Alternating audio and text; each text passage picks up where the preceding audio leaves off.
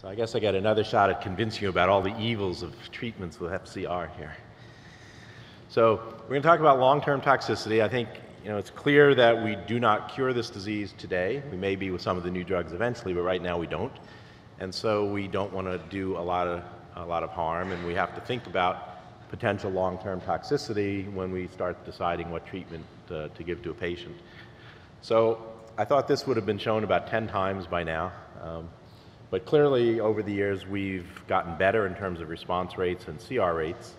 And we've also done that by introducing new drugs and combinations. And with that, we develop additional toxicities. And it's always a trade-off of toxicity and benefit. So this is what I thought we would have heard so far. And I was looking at the title. So it's a disease of the immune system. It's aberrant proliferation, both cell proliferation, but also aberrant cell death. P53 is important. It's a genetic disease. Current therapy is pretty much chemoimmunotherapy, so rituximab plus chemotherapy of your choice. And until we can cure it, our goal is to prolong survival. And since that survival is prolonged, we do want to consider all these options and what we're doing to patients and not do more harm than good. So what are the chemotherapy toxicities we're worried about? Primarily myelosuppression with infection and bleeding. Inability to tolerate subsequent therapy. So if you burn your bridges so that prolonged cytopenias and you can't get treatments 2 and 3 in, you may have actually not done the patient any good. We'll talk a little bit about the threat of therapy-related myeloid neoplasia, which is the current term for MDS/AML secondary to treatment. So you have the myeloid compartment, you have the lymphoid compartment with prolonged B-cell immunosuppression, decreased gamma globulins, risk of infection, prolonged T-cell suppression, which we consider more with fludarabine, but bendamustine has some, and the risk of opportunistic infections and viral infections more than typical infections. And fortunately, really, it's myeloid and lymphoid. We don't have a lot, we don't use doxorubicin and worry about cardiotoxicity and bleomycin with pulmonary and things like that. So we're fortunate that most of our drugs are really myeloid and lymphoid toxicities. So if we're worried about toxicity, we don't want to cause problems that the disease already causes. And so what do people die of with CLL? So I looked it up to date, and it says most frequent causes are infection in about 50%, bleeding, and basically failure to thrive. We've heard a little bit so far about transformation, and that can come in 2 forms, either prolymphocytic, sort of a gradual accumulation of large prolymphocytes, and true acute transformation to an aggressive lymphoma-type presentation of Richter syndrome. And also second malignancies, which are increased in incidence in patients with CLL. So what are the causes of infection? Well, neutropenia, abnormal B cells, abnormal T cells, and spleens that don't work right. So when you look at it, fludarabine definitely causes neutropenia. Bendamustine clearly causes neutropenia. They both cause T-cell dysfunction, probably fludarabine better characterized. I don't think there's a lot of evidence that they have a lot of B-cell dysfunction. That comes more from the rituximab we throw in there. And I don't think there's much data that these affect spleen function, but clearly they could have some effect on stromal cells and interaction with the spleen. I put the column on novel agents up there because, as you heard a little bit, we need to know more about these in the short and long-term effects. If BTK is critical for B-cell development, then knocking out BTK function might have some long-term effects on B cells and things like that. So I think as we're all excited about these new agents, we have to sort of look down the line in the patients who are responding, what kind of toxicities are we going to start to see, how that's going to affect what we can combine, and how we can safely use these drugs. So infection is from the disease as well as the treatment. There are some things we can do to try to limit that, and those are the kinds of things that we do. Vaccinations. I'm quite amazed, actually. I've been impressed. The Cleveland Clinic has this very active health maintenance, and they tell you when you should have this done and that done. But they haven't quite figured out that live vaccination with herpes zoster vaccine is not such a good idea in patients with underlying lymphoid malignancies. So I have to re-educate them about that. But certainly flu vaccine, yes, IVIG in the proper patients myeloid growth factors and treatment with antibiotics. Thrombocytopenia, again, multifactorial, bone marrow infiltration, spleen acting as a sink, and ITP, which you just heard about from Dr. Haberman. And then we make that worse with our treatments, and we can make it really worse if we cause myelodysplasia, and then we have real long-term problems. And again, the novel agents, I think we need to wait and see how they are going to have an effect in the long term in thrombocytopenia. So I wasn't really expecting this discussion all morning about transformation, but it's sort of interesting. And it raises the question, as was discussed, are we preventing it by reducing tumor burden? Are we selecting for the bad guys who then grow out because they're no longer suppressed by the clone? Or are we inducing DNA damage, which can give those cells a growth advantage? Don't know the answer, but when you look at Richter's transformation, depending on who you read, roughly half the patients have a clone that's related to the CLL clone. So presumably then that is an evolution or clonal selection. But in some patients, it's a different clone, not the same as the original CLL clone. Before that, we said, oh, well, that's a different clone. Now we say, well, maybe that was a subclone that was undetected. So again, with the new sequencing tools we have, we really need to revisit this, I think, and figure that out. But we do have to be aware that we could enhance transformation as well as prevent it. And second, malignancies, there's a literature on increased incidence of melanoma, non-small cell lung cancer, and things like that. And not only the increased incidence, but these patients do worse stage for stage in any of the cancers that have been studied than patients who do not have underlying CLL. Again, is that because they can't tolerate the treatment? Is that because their immune surveillance mechanisms are off? Not so much known about that. So I've listed again here the long-term concerns. So neutropenia, B cells, T cells, platelets, infection, transformation, and not so much a long-term toxicity. I'm not sure how much auto transplants used in CLL, but you do wonder if you damage marrow and you wanted to collect stem cells for some reason, whether that would be an issue. So which of the agents is more or less toxic? So I put up here what I put up in this morning about the comparison of the toxicity of FCR versus BR. And again, I think it's pretty clear that FCR has more myeloid bone marrow suppression and risk of infection than BR, although BR did have more thrombocytopenia, so there's clearly marrow suppression with both.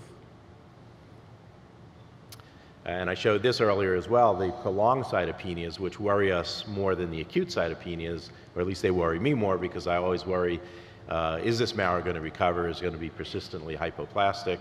Or is this a harbinger of myelodysplasia that we've done? And the MD Anderson group has looked at this and found that you can get MDS arising out of this situation. You can also get it from patients who recover, but it does seem a little bit higher in these patients who have prolonged cytopenias, presumably because it just reflects we've damaged their marrow more than if patients recover. So this was an old study pre-rituximab. This was an ECOG trial that compared fludarabine and fludarabine cyclophosphamide in previously untreated patients with CLL. And patients in the FC arm all got myeloid growth factor. People in the fludarabine alone arm only got it if they needed a secondary prophylaxis. And the toxicity in the FC arm was more. So you had roughly the same grade 3/4 neutropenia, but that was despite the use of GCSF in the FC arm. Thrombocytopenia was worse, anemia was a little bit worse. So if you think that F and C, the reason we combine them is because there's synergy against the bad guys, there's also synergy against the good guys. And so not surprisingly, we have more short-term bone marrow toxicity. So the concern is, does that then reflect long-term bone marrow toxicity? And that would be measured by therapy-related MDS or AML. And so this came about because I was the ECOG toxicity monitor, and all these ADIRS reports would come across my desk, and I kept seeing these MDS AML after FC, and it made me a little bit nervous. So we did actually look at the data, and this is a fairly large study, 140 patients per arm, long follow-up, and there were 13 cases, so accrued incidence of about 5%. It was not age-related, so it wasn't just older patients getting MDS. Median time to this being diagnosed was about 5 years, typical of most alkylator type secondary AML. And that time was the same whether they had FC or F. Most of the patients had received the full 6 cycles of treatment. The cytogenetics reflected DNA damage. Most of them had abnormalities of chromosomes 5 or 7. So typical to what our hypothesis was, that this was DNA damage related. The statisticians drove me crazy because it's a little hard to compete with, to know how many patients are alive, and so this cumulative incidence method, which takes care of the competing risks of death and other problems. And so with this, the crude incidence, as I said, was 5%, but it was about double in the FC arm, 9 patients as opposed to 4 patients in the fludarabine arm. And the cumulative incidence was, again, a little bit higher because you get rid of the patients who aren't accessible because they're dead or have other events. And then it's almost 5% in the F arm and 8% in the FC arm. So this is not trivial, and these patients don't do very well once they get treated. Their median survival, you can see, was measured in months, typical of most secondary leukemias. Sort of all these patients, or most of them, had samples sent for cytogenetics at baseline for their CLL. Actually, I'll show that in the next slide. But you could argue that, well, they had 3 or 4 treatments and multiple treatments predisposed to this. But actually, in the FC arm, because they did have a longer PFS, 7 of the 9 patients had no further therapy, so you couldn't implicate second treatments, where in the F arm, 3 of the 4 had additional agents, which included alkylating agents. Interestingly, and I don't know what this means, all the 7 patients for whom we had data who had MDS in the FC arm had the IGVH mutated form. So I don't know what that means. I'd be interested to see if it shows up in other data sets. So the incidence seems to be about 2-fold higher after FC. It takes about 5 years. So far, we've not seen additional cases, so I think it's like the Hodgkin's data where you see this peak of secondary alkylator-induced AML, and then it kind of trails off, so hopefully it won't continue to accumulate. It looks like DNA damage. I think I have a slide showing you the CLGB data with F-chlorambucil. And usually it's not due to secondary additional chemotherapy. So you do have to factor this into your downstream thinking. If 5% or 8% of patients are going to get secondary AMDS and AML, whether you want to give that treatment, you have to balance that in the risks and benefits. And here's the table with all the data that's been reported from the different studies. And you can see it's 3% in the original MD Anderson FCR arm. They've added additional patients and published 4.5%. In the CLGB study, the FCR was, the F-chlorambucil was 3.5%, but F alone or chlorambucil alone was quite low. So again, it seems to be this fludarabine and alkylator agent combination which is puts you at high risk. I'm going to skip that. So I mentioned this coming out of the persistent cytopenias. Those patients tend to develop their MDS earlier than patients who recovered and might have been 4 or 5 years out when they get it. That's in the MD Anderson database. And sometimes it's hard to make the diagnosis. Is this just hypoplasia or a hypoplastic MDS?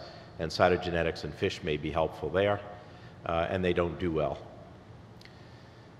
Transformation, so this is the data on the transformation.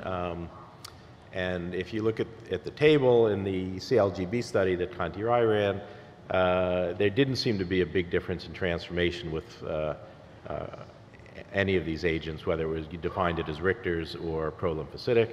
And the 7% incidence of Richter's is interesting as a baseline in that study if we start worrying about the transformation risk in the BTK inhibitors and other TKIs. Second, malignancies I mentioned are increased in incidence and they have worse outcomes, and maybe we're making that worse when we immune suppress people. But there's no clear data that these were fludarabine induced in the original fludarabine cohorts that were treated at the NCI. But there are clearly patients whose disease takes off early after treating their CLL, and I've seen that anecdotally, and it's been reported. So you do think that there is an immune surveillance role that is doing something to control those malignancies. So long-term toxicity is primarily bone marrow and immune suppression. We worry about prolonged cytopenias, we worry about infections, secondary MDS, and the fludarabine combinations seem to be a little bit worse in terms of particularly the myelosuppression and myeloid indications. And I think what we've learned over the years is even though these novel agents look exciting, and they are exciting, prudence dictates that we monitor these patients carefully for long-term effects. Thank you.